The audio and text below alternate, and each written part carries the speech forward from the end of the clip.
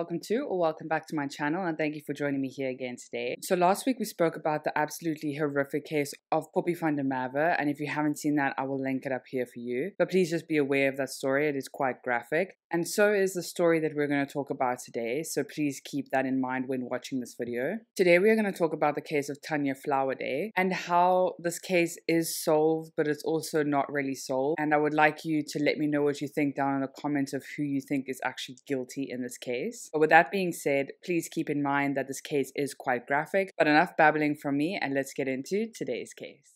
Intended for mature audiences only. Tanya Kelly Flowerday was born on the 7th of November 1984 in Johannesburg, South Africa. Her dad's name is Bob and her mom's name is Dolores, and Bob actually owns quite a few successful takeaway chains, and he was actually opening up another one when Tanya was around 17, 18 years old. So he was opening up another takeaway place where he really wanted Tanya to be the manager and the main owner of this so that she could eventually then grow into managing all of the businesses once her parents pass on, and it would be kind of like a family legacy. Because Tanya was Bob and Dolores' only child, so they were an incredibly close-knit family and they just wanted to share everything, and this was part of Bob's legacy that he wanted to leave behind. Tanya was also incredibly close with her friends. She had a very small, tight-knit unit of friends and she had a very lasting impact on her friends. So like I said, Bob was trying to open up a new chain of restaurants when Tanya was roughly around 17, 18 years old. So when Tanya finished high school, she hopped straight into working for her dad's business at this new restaurant, and she was doing very well. She was managing it and she was learning from the bottom of how to run a successful business with her father. Also, while Tanya was busy running this takeaway place, her friends would come and eat there, and it was just a very nice casual dining experience with everyone, and she was happy and she was thriving. So I'm not really one for believing in bad luck in terms of dates like Friday the 13th. However, I think for many people in the story, Friday the 13th is an incredibly horrific day for the Flowerday family. So on Friday the 13th of June 2003, Tanya asked her dad if he could please drop her off at a club because one of Tanya's friends would be performing that night at the said club, and Tanya had asked her dad for a lift because she had just turned 18 and she didn't have her driver's license yet. So her dad said not a problem. So Tanya gets ready that day and now she's ready to head out. She grabs her ID, her cell phone, a jacket, and some money obviously to buy alcohol or whatever else she was going to buy at the club. So like I said, Tanya lived in Joburg and they drove to an area called Randburg where this club was, and this club was called Julian's Bistro, but I don't think it exists anymore, but it used to be called that back in the day. So Bob then rocks up in the front of the club with the car, and Tanya then gets out of the passenger side, and then Bob kind of leans over the passenger side, looks out the window, and he's like, Tanya, don't forget to give me a call once you're safe and once you want me to come fetch you. Tanya then says thank you to her dad. They exchange glances and smiles, and then Tanya walks and disappears into the crowd and through the front door. And sadly, unbeknownst to Bob, that would be the last time that he would ever see his daughter alive. So Bob then leaves Randburg and he then drives home. He then tries to settle and just kind of rest for the night because he knew Tanya would probably only call him at about 1 or 2 a.m. So he then got into bed with his wife Dolores. They then read some books, they chatted, and they both eventually inevitably fell asleep. But then the next morning, Saturday the 14th of June, Bob woke up with such a fright because it was now light outside. He was hearing the birds chirping outside, and he then rolled over quickly to see his phone. He grabbed his phone, and now Dolores is kind of waking up as well. He then says to his wife Dolores, I haven't got a call from Tanya yet. So Bob then sits up in his bed and he's trying to look through his phone. Maybe there's a message, maybe there's something from Tanya, but there's absolutely nothing. So then he decides, okay, he's going to get dressed, he's going to shower, and then he's going to call every single one of Tanya's friends to see if maybe she went to sleep over and got a lift with someone else, and maybe her phone died and that's why she wasn't able to tell her dad where she is. So he gets dressed and showered like I said, and then he starts dialing every one of Tanya's friends, and sadly none of them know or have seen Tanya since the night before. So Bob is obviously still stressing, and so is Dolores, but they knew that Tanya had a shift later that afternoon at her restaurant, and he knew that she never ever missed these shifts. So when the time came and went that she was actually supposed to be at work, he knew that something was horrifically wrong because she never arrived for her shift at work. And as soon as Bob realized that Tanya wasn't coming to her shift, he and his wife Dolores rushed over to the Linden police station in his area, and they tried to report her as missing. So like I said, Bob and Dolores rock up to this Linden police station, and the Linden police then say, but it hasn't been 24 hours, you can't report your daughter as missing. And I'm not sure if the laws have maybe changed in South Africa, or maybe it's because we watch so many American TV shows or overseas TV shows, but the law in South Africa states that you can report someone missing at any time. You don't need to wait 24 hours to report them missing. So when Bob and Dolores walked into that Linden police station, they were supposed to help them, and they were supposed to try and find their daughter that was now missing. For whatever reason, the Linden police refused to help Bob and told him to go away until the next day. So Bob literally did. He left and he came back at the absolute crack of dawn to report his daughter missing for the next day. However, when Bob and Dolores got back to the Linden police station, they decided, oh no, we can't do your missing persons report because we don't have any of those missing persons papers to put up as flyers everywhere.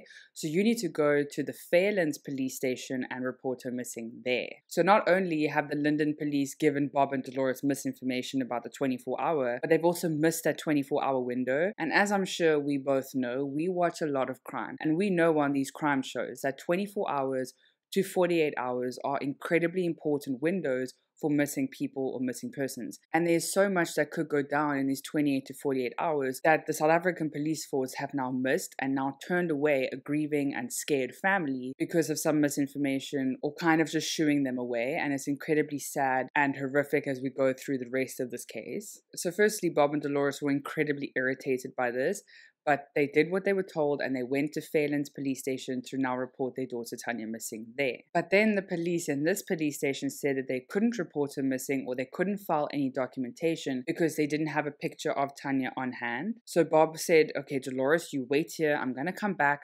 So Bob then drove back home to his house. He then drove back to Fairlands police station and he then had a copy of Tanya's ID photo, which he then handed to the police. The police then look at this tiny photo. It's only a few centimeters long. And they then look at this photo and they're like, oh no, we can't do anything with this. It's too small. We need a full body shot of Tanya. Now, by this point, Bob was absolutely frothing at the mouth. He was so upset with everyone. And he was now begging the police to do the simple job of just reporting his daughter missing. That's all he wanted to do, was to let people know that she's missing. She's not coming home. Please, can someone help him look for her? And the police kept saying, we can't do anything with your little ID photo. Go away and come back. And Bob was not having it. He started shouting and swearing at the police. The police then started shouting and swearing at him. It was an absolute mess. And eventually, after I'm sure some very colorful words were exchanged, the police finally agreed to put Tanya as a missing person. But it is now Monday, the 16th of June, 2003. So Tanya has now been missing for 3 days officially. And 3 days is a long time for someone to be missing and for someone to even start looking for a missing person. So an investigating officer was dispatched to the Flowerday residence and he knocked on the door. Dolores opens it and he walks through, and immediately as he walks into the Flowerday house, he then stops and he says, oh, you know, Mrs. Flowerday and Mr. Flowerday, I know what's wrong with your daughter and I think that she isn't dead. There's nothing wrong with her. She's just on a drug binge. And there was absolutely no evidence to support that Tanya was even interested in drugs, have ever taken them before, or was even interested in taking them the night that she went missing. So all this information that Dolores is busy getting from this investigating officer is a bit much. She needs some air. She needs some time to breathe. So Dolores leaves. She goes out the front door and she starts walking to the post box just to get some air. And she opens the post box. She looks inside and she finds Tanya's ID. And this isn't Tanya's ID, this is my ID, but I'm not going to show you my horrible ID photo. But basically, Dolores opens the post box, she finds Tanya's ID. She's absolutely hysterical. She then calls the investigating officer. He comes outside, he opens the post box, and he starts paging through all of it with no gloves, mind you. So he's busy paging through her ID. He finds nothing. He then takes her ID back inside. He throws it on a table inside the house, and he then continues to go on about how he feels that Tanya is still on this drug binge. Now, I'm sure based on Bob's history, there was probably some colorful language exchanged in his own home with this officer as well, because the officer left with taking only a few notes and not really trying to help in any other way. So then on Tuesday the 17th of June 2003, Tanya was now missing officially for 4 days with absolutely zero progress to her missing person report. And in fact, police officers had not even gathered a search party to look for Tanya. There was no type of search party done with the police or with the neighborhood. Nothing was ever organized for her. And Bob was incredibly irritated and frustrated that no one was doing anything to help try find his daughter. So Bob then drove back to the Phelan police on Tuesday the 17th of June. He's now driving back to the police station. He gets there and he says he wants to speak to the person who came to his house yesterday, the investigating officer. The police all then turn around who are in the station and they're like, we don't know who that is. There's no guy or no police officer who actually works here with that name. Now Bob absolutely starts raging again and he starts shouting at the police officers saying, what do you mean there's no police officer with that name? You sent him to my house, he came there, he touched my daughter's ID everywhere with no gloves, and now you're telling me he doesn't even work here? And now with all this commotion going on in the main hall of the police station, the commander of the police station actually walks out and he starts shouting at Bob. Bob starts shouting at him. There's a screaming match between these two again, and eventually they calm down. The commander then tells him to come back to his office. We can talk about this and let's see what we can do. So the commander then says that guy that came to your house yesterday isn't a police officer. He's actually a police reservist. And if you don't know what a police reservist is, it's actually someone who volunteers to work at a police station. So they do some paperwork for the police to try and help them with their load a little bit. But the police actually sent this police reservist to a live investigation and to try and find information to a grieving family, and then to also not have the proper equipment or proper training to be able to take down information. And then this police reservist even has the audacity to tell the Flowerday family his theory on what he believes happened to their daughter. So after this heated exchange with the commander then tells Bob that actually Tanya Flowerday's case has now been sent back to the Linden police station, because it's no longer in their jurisdiction, because Bob and Dolores live closer to the Linden police station than the other police station. So there's this entire back and forth and this entire bureaucracy about whose jurisdiction is actually, and Bob must now actually go back to Linden's police station. So Bob and Dolores, I'm sure incredibly frustrated, get back in their car and head over to the Linden police station, where they now are trying to find out more information about their daughter's case. But when they got to the Linden police station, the police officers on duty at the time said they had no idea about Tanya Flowerday's case. So now we fast forward to another day, and it's now Wednesday the 18th of June 2003. Tanya has now officially been missing for 5 days. Bob and Dolores then go back to the Linden police station and they now want answers as to why the case is not being taken seriously at all. Two investigators who were on duty at the time heard this commotion going on in the front of the police office, and they then talk to Bob and Dolores and say maybe we should go down to the morgue, maybe just for peace of mind to see if your daughter's there or not. So Dolores and Bob agree, and then the two police officers take both of them to the Johannesburg morgue. And sadly, this is where they would come face to face with their daughter Tanya. Tanya's body was in an horrific state. She was beaten, bloody, and broken in many aspects. And Tanya was lying in the section of unidentified bodies, uncovered on a metal trolley for everyone to see, apparently. The person who was in the morgue at the time said that Tanya had been there since Saturday the 14th of June, which means that she was there the day after she was first reported missing. So for at least 4 days, Tanya was lying in this morgue, uncovered, unclaimed, and no one seemed to really care about her. So when Tanya's parents actually identified Tanya, the people who were running the morgue actually gave Tanya's parents back her clothes that she was wearing that night, and then Tanya's parents took the clothes back home. And Dolores said that after a couple of days, she couldn't bear to look at this bag of Tanya's clothes, and she then put Tanya's clothes into the washing machine and then washed them because they were absolutely drenched in blood. Then a few days after Dolores had actually cleaned Tanya's clothes, the police then call the Flowerday family and be like, oh, you know those clothes that the morgue gave you? Can we actually have them back because we need to find any forensic evidence that were on the clothes? And Dolores is like, well, oops, I kind of already washed them. And to be fair to Dolores, by the time she had actually gotten Tanya's clothes, it had been handled by so many people that the forensic evidence on her clothes was probably destroyed anyway. But it was still bad on the part of the morgue to give her the clothes in the first place. Now, I do just want to defend the police just a tiny little bit, because apparently the Linden police station and their officers were incredibly swamped with cases. There were only 36 officers in that entire police station, and there were at least 2,200 cases that these police officers had to spread between all of them. And also, not only that, but there were only 3 vehicles for all of these 36 officers to use, and to try and investigate with. So not only were police officers actually spread very thinly, but also the resources were incredibly thin as well. So I kind of understand, sadly, how Tanya's case could get lost in all of this. But despite all of this, and despite the immense load of work that these police officers in the Linden station had, one of the investigating officers, Christelle Steinable, actually asked the commander in the station if she could take on Tanya's case. He said yes. He's like, you're more than welcome to take the case on. And Christelle hit the ground running with this case, and she started with Tanya's phone records from the beginning. And she noticed that Tanya had actually called someone from inside the club a couple of hours after she was dropped off from her dad. And then she also called someone on a Saturday morning at about 1:30 in the morning. And then at around 2 p.m. on Saturday, the phone was actually switched off because the SIM card was taken out.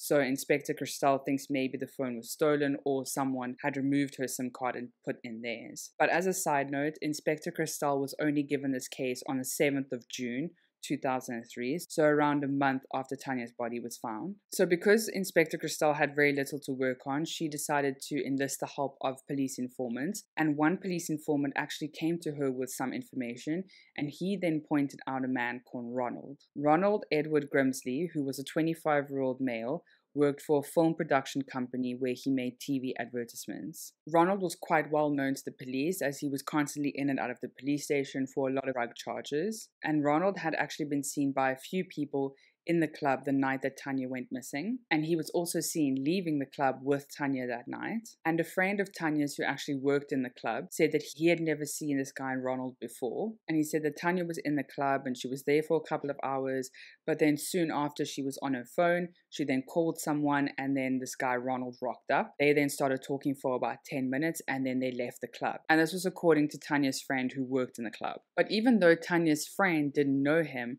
apparently Bob Flowerday, Tanya's father, and this was because Tanya had introduced Ronald to her mom and dad a couple of days before she went to the club. So Ronald Grimsley was arrested on July 18th, 2003, and it was during the entire police investigation and questioning that Ronald cracked, and he revealed a lot of details pertaining to Tanya's murder that only the murderer would know, like where her body was left, what state her body was in. And he also then stood in front of the magistrate, who was like the main guy in the court, and he confessed to the magistrate exactly what he had done. So while Ronald was in the holding cell in the Linden police station, he managed to get hold of a really sharp piece of glass, and he then ended up cutting himself. He also then managed to tear a piece of the bed sheet, and he then tied that around his neck, and he tried to hang himself. But luckily he was found quite quickly. The police then cut him down and they took him to the hospital, where unfortunately doctors did diagnose him with brain damage, and they said that he was brain dead, but they would keep him in a coma to see if anything would happen or if he maybe made a recovery. There was also apparently a note that Ronald left inside the cell, where he basically described that he was a very hectic drug addict and that he needed ways to pay for his addiction, and this was one way that he could pay for it, and he's incredibly sorry to the Flowerday family for what he had done. However, after 2 months of Ronald being in a coma, he miraculously actually woke up, and as soon as he woke up, he kept saying he wants to talk to investigator Christelle, and the doctors were like, okay, just give it a few days. Once we heal you and you're a bit better, you can then talk to the investigator. So a few days went, and Ronald did get a chance to talk to investigator Christelle, and he was adamant that he wanted to tell her the rest of his story. So Ronald claimed that he was a long-term drug user, and he was constantly in and out of rehab around 5 different times, and each time failed. And because he was using for so many years, he had built up a massive amount of debt, and because he had no money to pay this debt, he then made a deal with the dealers. So according to Ronald, on the night of Friday the 13th of June 2003, Tanya, a girl who Ronald had probably only known for a few days, had called him from the club saying that she wants to be picked up. And I'm not sure if Tanya had maybe agreed to spend more private time with Ronald, or if she just wanted to lift home, but the two of them then left the club. They then drove to an area called Fontainebleau, where apparently Ronald said that they met with 2 Nigerian men. Ronald then apparently had sex with Tanya, and then once he was done, he then said to the Nigerian men that they could have sex with Tanya as well. They then took over, they then had their turn, and apparently according to Ronald, they then beat her, they then strangled her, and they murdered her. And Ronald claimed that everything was recorded and it was actually a snuff film. And if you don't know what a snuff film is, it's basically like a murder recorded on film. And Ronald had said that he had given Tanya to these men, and because he had given Tanya,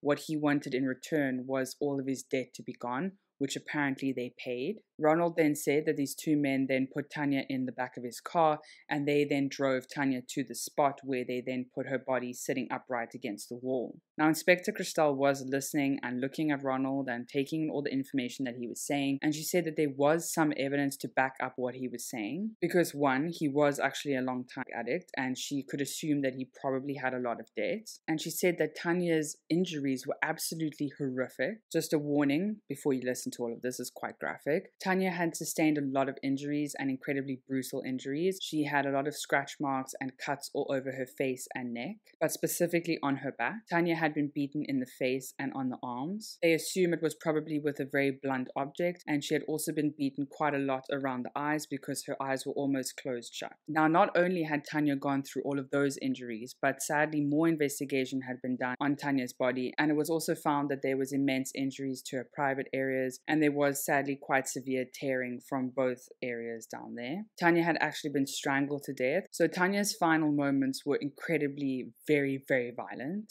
And most detectives believed that this couldn't have been done by one person, but some detectives did think that it was only Ronald who did this. So with all the evidence from Ronald and also their own investigation, this took them to Heilbrow in Johannesburg. And this took them to a man named Onyebachi Mbanefo, and he was a 33-year-old man from Nigeria who was known as quite the drug lord in the area, apparently. And he was taken into custody on the 3rd of October 2003. But he wasn't taken into custody for any links of Tanya. He was actually just taken on charges. But police did take all of his computers and all of his videotapes, and they started now combing through all of his information. Now, while police were actually trying to look through all this information, Ronald then speaks up and he wants to speak to Investigator Cristal again. So the investigator comes through to his cell, and then Ronald tells her, actually, there's no snuff movie. We didn't make any films. It was only me. I was the only one who did this. So according to Ronald again, this is what he told the investigators.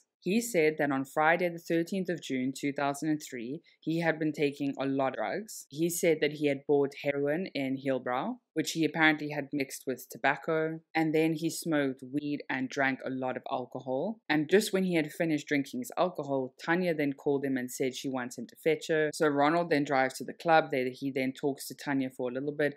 They then leave the club on the way to Tanya's parents' house. But before getting to Tanya's parents' house, Ronald says that he needs to stop at his mom's house because he's really hungry and he hasn't had anything to eat. So when they get to Ronald's mom's house, Tanya and Ronald apparently start kissing, and then Tanya kind of pushes him away because she doesn't want to go any further. Ronald then says fine, but then he tries again, and Tanya then pushes him away again and gets angry. He says, okay. They then get back in the car. They leave Ronald's mom's house without eating anything. And then they drive down to a place called Darren Wood, where Ronald then stops the car.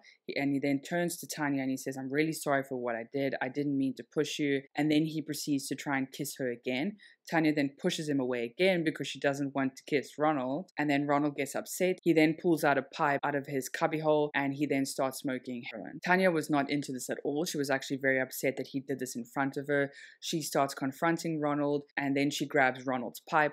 Ronald apparently gets incredibly upset with her, and he says that he then completely blanked out, and when he came back, he said that his hands were around her throat, her pants were off, and his pants were off, and he doesn't remember murdering her or having his way with her. Now, the investigators were obviously listening to this, and they were going through all of what he was saying, but they found so many holes in what he was saying, because he said that if you had taken that much heroin, you wouldn't have had the energy to do all of this before blanking out. And experts said that the amount of heroin that apparently Ronald said that he had taken would have made him more comatose than active, in the sense of being able to strangle and do all of these horrific things to Tanya's body and then still have the memory and to be able to then come to your senses, stop what you're doing, put Tanya's clothes back on, put her back in the car, drive her body away, place her in a seating position, and then drive away. And the expert then said that there was so much going on with his story that it was impossible, just from the amount of heroin he smoked,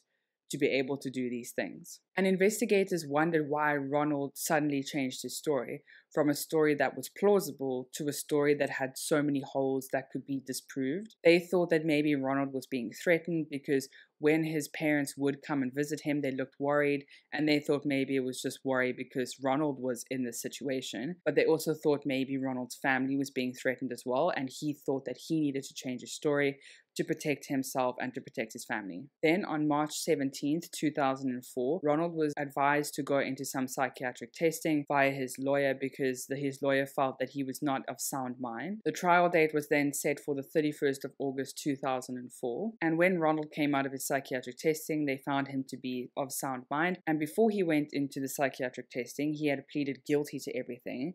But now coming out of it, he then pleaded not guilty to everything. And the reason that he pleaded not guilty was because he wasn't of sober mind at the time that he had done everything to Tanya, apparently. And the prosecution tried to prove that Ronald had done all of this because Tanya refused his advances. He then got upset and then he murdered her because he couldn't get his way with her. So this trial dragged out for many months. But then on January the 7th, 2005, investigator Cristal was actually arrested based on corruption. And apparently investigator Cristal underpaid the police informants who had given her Ronald's name in the beginning.